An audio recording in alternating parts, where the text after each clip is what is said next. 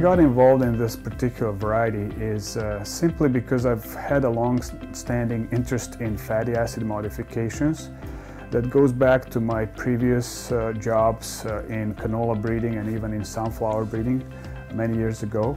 So I've been working with fatty acids for a long time, and when I took this job in 1998, I became familiar with the genetic material that was developed by one of my predecessors, Dr. Gary Ablett.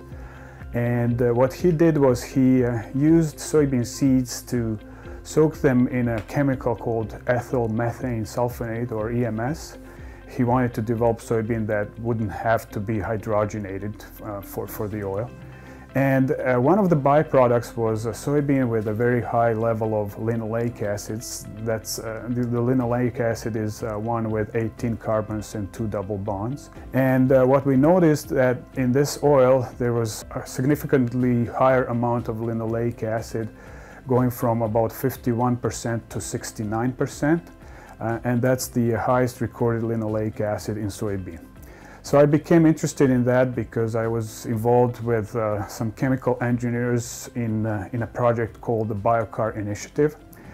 So in that project I was told that an oil that would have a high content of linoleic acid with 2 double bonds would be of interest for them, particularly for the auto parts industry, because that oil is well suited for the polyol and polyurethane industries.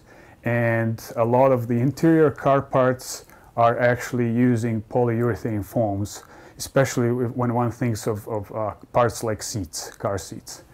So from that point on, I had 2 students working on these fatty acid modifications, looking at the genetic control of them, the stability of the oil, the stability of the trait in the fields over a number of environments and years.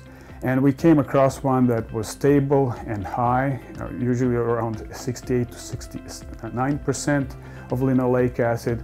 It wasn't very high yielding, so we had to make crosses between that mutant soybean and soybeans that were high yielding, and in order to bring the yields up and closer to the yields of commercial soybean varieties. So my role has been in identifying the trait per se, talking to potential users of that trait, and bringing that trait into a better genetic background in my soybean breeding program at the University of Guelph.